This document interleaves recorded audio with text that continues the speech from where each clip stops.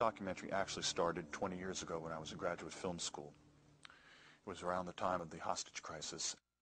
It seemed to me at the time that the way the news was being covered was changing, and that this was typified by Rupert Murdoch's New York Post. So I went and I interviewed the editor of the New York Post on video, very primitive video. Do you think that you people increase public panic sometimes about shortages? Is it possible? Yeah, yes. I think that's where that's where the panic starts, through the media coverage, through newspaper coverage, television coverage. Do you think that the New York Post tells the true story? Well, sometimes you cannot depend on the media. I think what they create is they create, like gas, you can create a panic, right? New York is a tough town, can be very abrasive. And I'm not a great believer in adding to anyone's anxieties. Peter Mitchell was quite candid with me that day.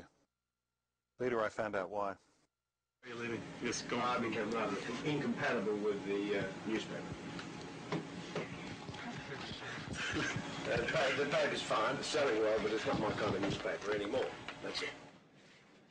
That day in 1980, we spoke about the hostages and the new phenomenon of the never-ending story. They were finally released the day Reagan was inaugurated. I didn't think anything of this coincidence at the time. Meddled in the situation to make sure that the hostages didn't get released before Election Day. Gary Sick was a member of the Carter administration and on the staff of the National Security Council from August 1976 to April 1981. According to Mr. Sick's congressional testimony, quote, "In the course of hundreds of interviews in the U.S., Europe, and the Middle East, I have been told repeatedly that individuals associated with the Reagan-Bush campaign of 1980 met secretly with Iranian officials to delay the release of the American hostages until after the presidential election.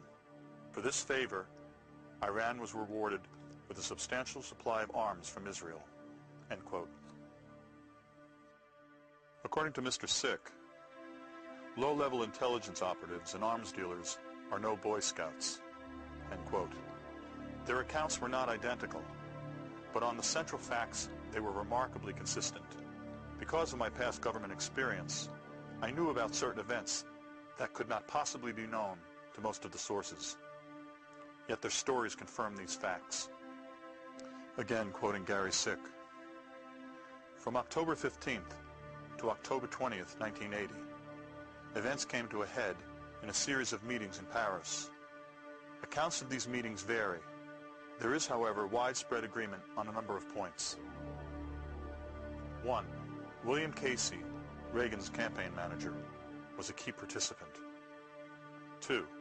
Iranian representatives agreed that the hostages would not be released prior to the presidential election on November 4th.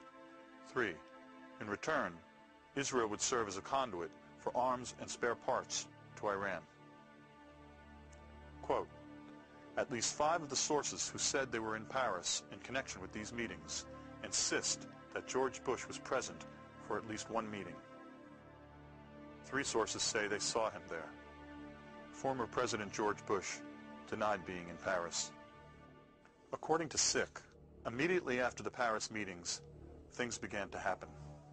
Iran publicly shifted its position in the negotiations with the Carter administration, disclaiming any further interest in receiving military equipment.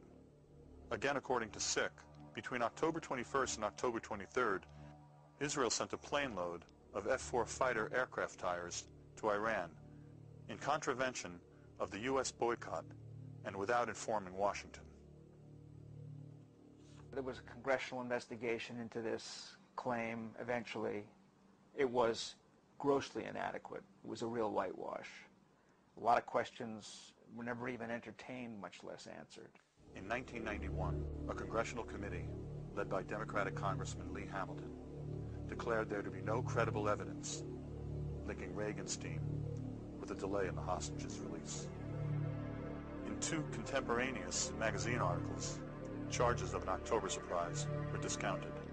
According to Mr. Sick, quote, "After listening to the evidence, one of the former hostages I spoke with said simply, 'I don't want to believe it.' it's too painful to think about. Whatever the truth of the October surprise may be, what is undeniable is that the story is a career graveyard for journalists seeking to work in the corporate mainstream. If you read what the hostages themselves had to say later in their various reminiscences of the experience, and you read some of the press coverage in depth, you find that the Iranians were guarding the hostages, had their stopwatches out. I mean, they were waiting for a particular moment to let those hostages run into the field of vision of the photographers who were all there ready to take their picture. Do you agree with this statement? Whatever is regularly broadcast is the definition of what is news. Or do you have another definition? That is a good question because, yeah, I mean, if it happens but you don't hear about it, did it happen?